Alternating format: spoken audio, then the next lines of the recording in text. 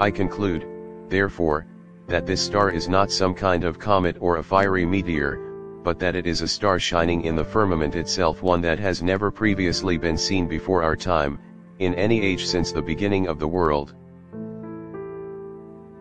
From his observations, he concluded that Tycho supernova was not some kind of comet or a fiery meteor, whether these be generated beneath the moon or above the moon, but that it is a star shining in the firmament itself, one that has never previously been seen before our time, in any age since the beginning of the world.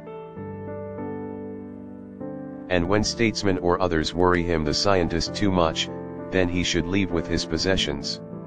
With a firm and steadfast mind one should hold under all conditions, that everywhere the earth is below and the sky above, and to the energetic man, every region is his fatherland. That the machine of heaven is not a hard and impervious body full of various real spheres, as up to now has been believed by most people. It will be proved that it extends everywhere, most fluid and simple, and nowhere presents obstacles as was formerly held, the circuits of the planets being wholly free and without the labor and whirling round of any real spheres at all, being divinely governed under a given law.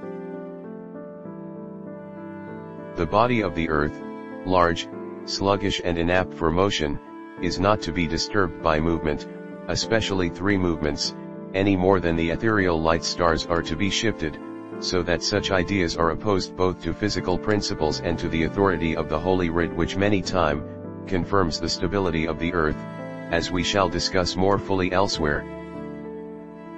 With a firm and steadfast mind one should hold under all conditions, that everywhere the earth is below and the sky above, and to the energetic man, every region is his fatherland. Behold, directly overhead, a certain strange star was suddenly seen. Amazed, and as if astonished and stupefied, I stood still. The star Tycho supernova was at first like Venus and Jupiter, giving pleasing effects, but as it then became like Mars, there will next come a period of wars, seditions, captivity, and death of princes, and destruction of cities, together with dryness and fiery meteors in the air, pestilence, and venomous snakes. Lastly, the star became like Saturn, and there will finally come a time of want, death, imprisonment, and all sorts of sad things. It was not just the Church that resisted the heliocentrism of Copernicus.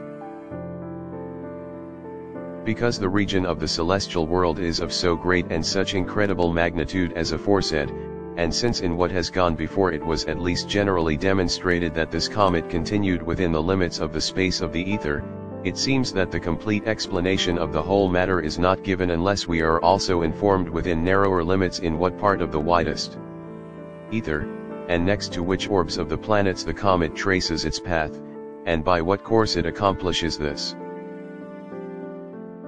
When, according to habit, I was contemplating the stars in a clear sky, I noticed a new and unusual star, surpassing the other stars in brilliancy.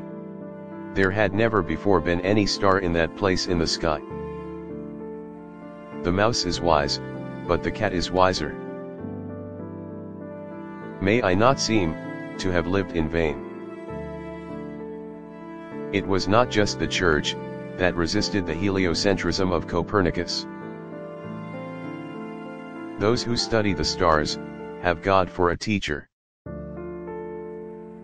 When I had satisfied myself that no star of that kind had ever shone before, I was led into such perplexity by the unbelievability of the thing that I began to doubt the faith of my own eyes.